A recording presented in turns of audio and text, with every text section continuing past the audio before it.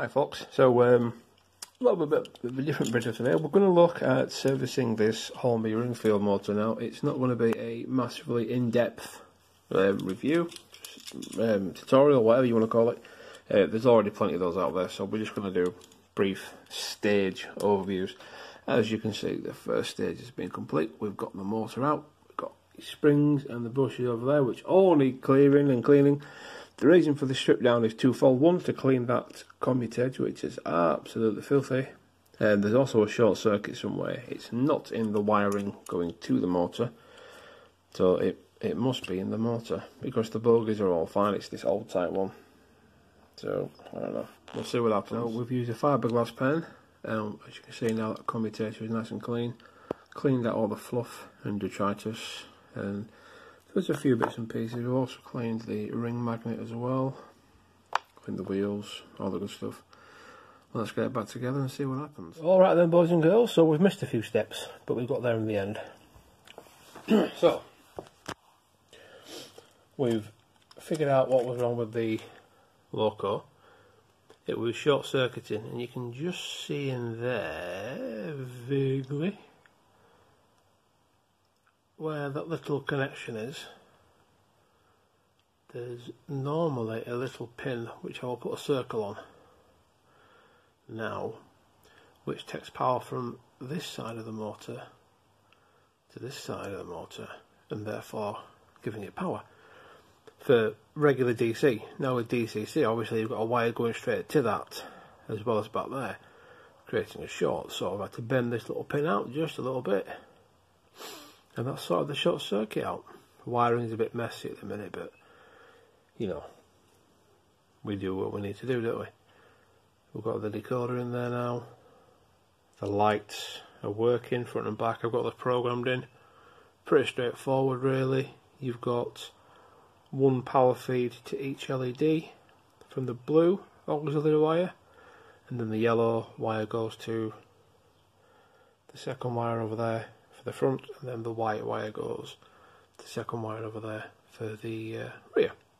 So all we're doing now is adding a bit of weight to this old chassis just to give it the best adhesion, because you've only got left pickup there, right pickup there, so of course undulating track can cause it to lift. And we've got a small stay alive in there which will need upgrading to a full fat one.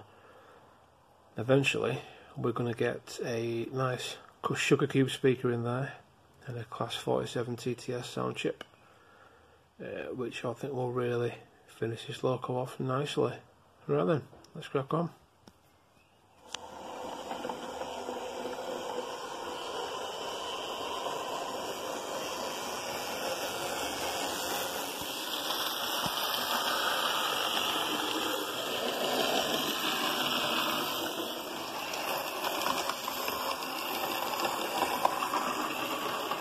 Okay, and there we have it then.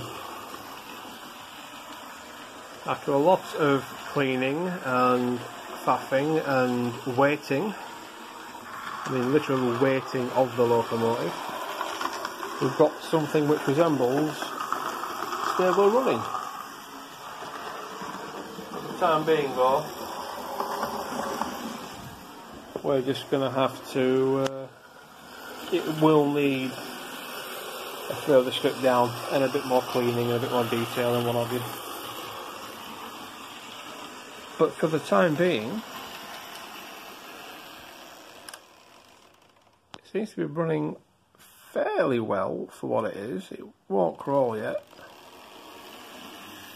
But again, I've not cleaned the bogies, I've not cleaned the bogie contacts, I've just cleaned the commutator at the minute. Need the grease as well, which I've not done. I greased the pinion gear while I was in there, but I need to file off all the little writing on the gears, see if I can quiet it down. But yeah, she's actually, you can see now as well the direction lights work. I've wired those into the decoder successfully, I might add, so that was pretty good. Okay then, keep watching the skies, or keep watching the rails in this case, folks, and we'll keep you updated. Cheers for watching. I'll see you all very, very soon. And I'd like to thank every single one of you for subscribing. We are now over 200 subscribers, so that's real good. So thanks for everything, folks, and I will see you all shortly. Here you go, Paul. Finally managed to get some sort of a crawl out of her. There we go. Not bad at all, eh? Not bad at all.